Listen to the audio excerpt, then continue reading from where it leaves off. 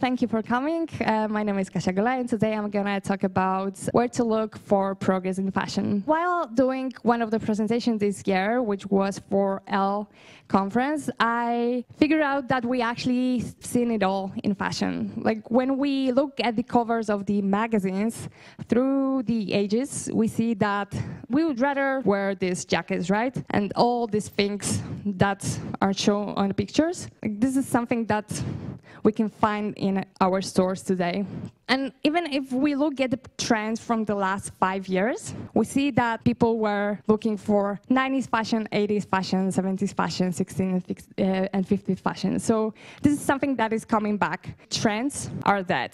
So where's the progress? Fashion is much faster than it ever was. Actually, in 2017, people were buying 150% more than they were buying in 2011. And what we do is buy from the same brands, and we are making fashion more polarized. Right now, 20 brands are earning 97% of all money that we have in fashion industry.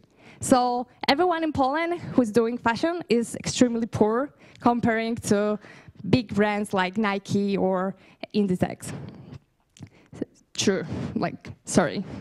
These are the brands. There are no Polish brands, no LPP there. And what happens is that fashion is becoming more and more global. We all see that.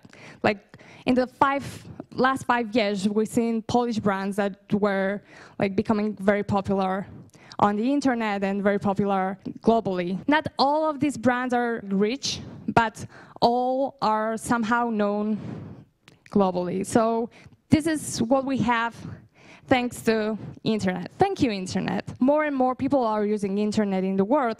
In 2015, there were over 3 billion users, which is more, around 50% of global population, and this number is much higher in developed countries. And this year, there's over 1 billion more people using internet. Thanks to the internet, we have the rise of e-commerce and retail and social media. That is actually a tool that is helping us to build a global brand. Smaller or bigger, but this is our tool. And how is that possible? It's possible actually thanks to just few companies.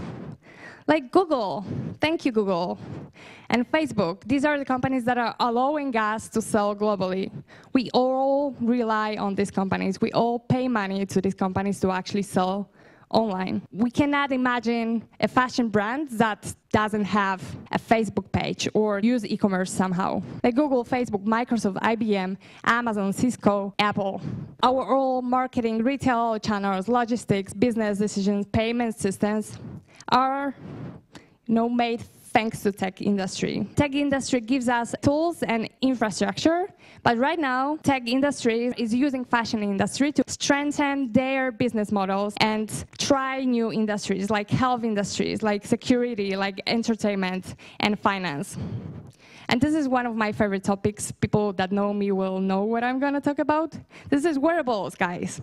So tech industry is starting to produce fashion in order to collect more data and in order to become more and more advanced in other industries like entertainment or communication, telecom, communication again, health industry. These are actually eyeglasses that are checking your blood pressure. Finance, health, this is health, not only sport. And there are obviously smaller companies. Lumia's H1 jacket is hitting us and taking care of the most optimal body temperature. OLED Smart Socks is checking infants' heart rate and oxygen level, so it's extremely, extremely helpful.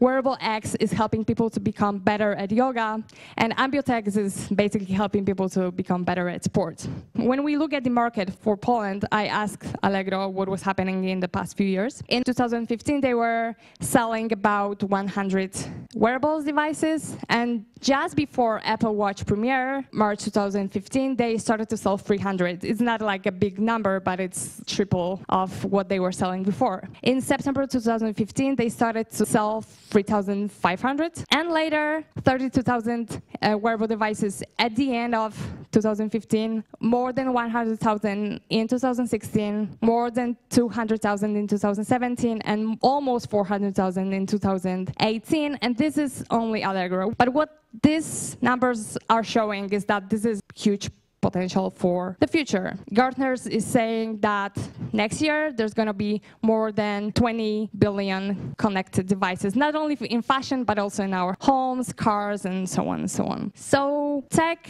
is becoming even bigger thanks to using other industries like fashion. And thanks to that, tech companies are becoming the most valuable companies in the world. Like in 2014, 15%, so 15 companies were in top Forbes. Apparel, it's 6%, and luxury, it's 8%. In 2019, technology is 20%, so there are 20 companies in Forbes 100 brands. Apparel, 5, and luxury, 6, so it's 11. It looks like this. Fashion, 2014, and in 2019. It doesn't mean fashion doesn't grow. It grows slower than tech.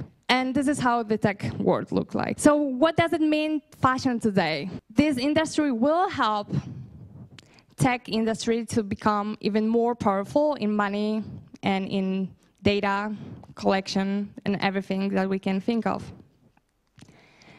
And I think this is a beacon of hope for many industries, but also for many people in the world, because fashion will save our lives. If we use Apple Watch, it may see whether we will have a heart attack, or AirPods can check our hearings. Fashion is data, as I said, by helping us to become healthier, by helping us to pay without taking out our wallet or credit card, or by helping us to actually live easier lives, we'll give away our data as consumers. And what I found while doing research is that most of the top fashion companies are actually kind of strong in tech as well. What they do is they buy tech companies, they develop tech companies inside, they use small startups and later buy these solutions. So they try to be on top with tech. It's not a very optimistic presentation if we think about it. This is not like very optimistic data, but we can still win something, and we should actually work on tech, work in tech, buy tech, if we want to actually be not dependent on like big companies like this beautiful company, like my friends from Google. Hi, I like you very much. Don't kick me out.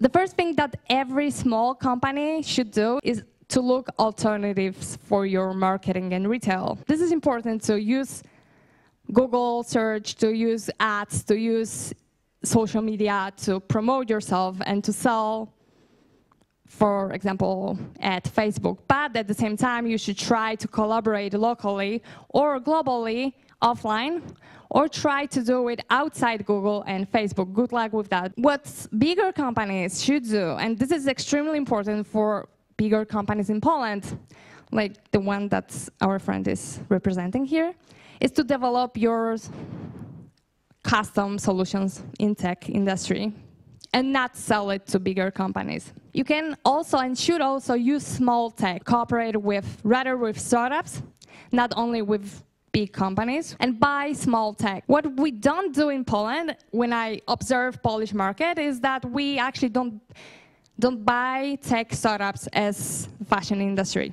And when we look at the global market, especially global, like the biggest players, they all invest in like crazy startups, like health, like even fintech, like sustainable logistics, everything that may be connected somehow with fashion in the future. And invest. If you cannot buy, everyone has some money, you can try to invest in tech, even as people, not only companies.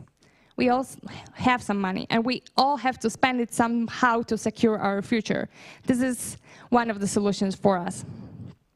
So this is all I have for you today, and I actually did quite well with time. Bravo. Yay. Okay.